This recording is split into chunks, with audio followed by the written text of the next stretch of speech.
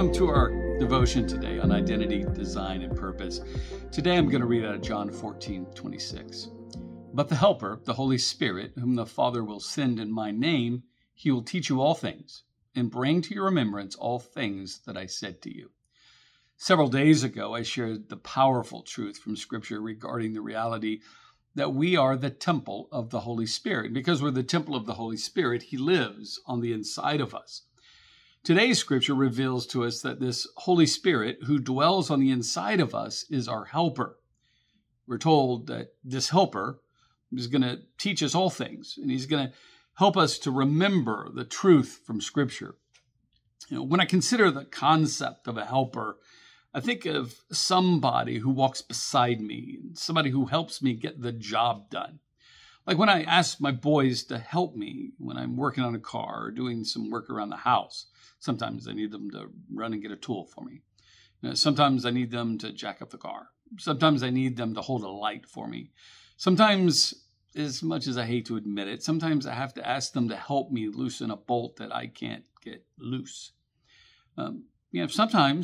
Sometimes I need them to fit into places I can't fit in order to help me fix what I'm working on. The point is that I'm unable to complete the job without them helping me complete it. The Holy Spirit is our helper. He's been sent to us by our Heavenly Father to help us live this life. In fact, we can't live this life without him. He's been sent here to help us love God and to help us love our neighbor. He's here to help us with all the different roles that we play in life. He's here to help us be a better husband. He's here to help us be a mother or a father or an aunt or an uncle or a daughter or a son or a grandparent or a brother or a sister or any other relational role that we've been given. He's here to help us overcome and to live in freedom. He's here to give us wisdom and understanding when we need it.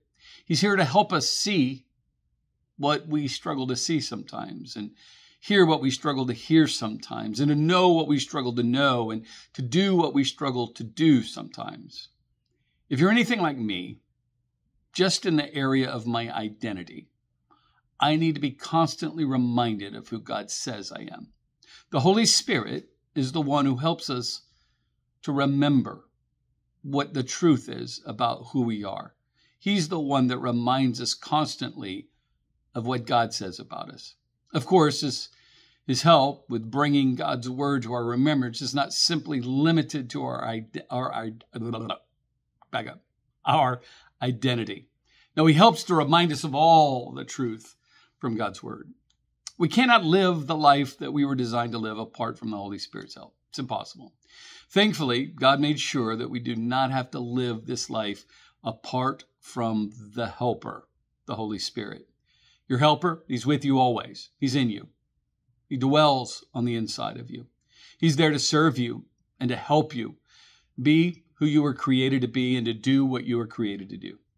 My prayer today is that you would be aware of his presence and that you would lean on him to help you today to walk through this life that God has given to you. That's it for today. God bless. Join us again tomorrow for more on identity, design, and purpose.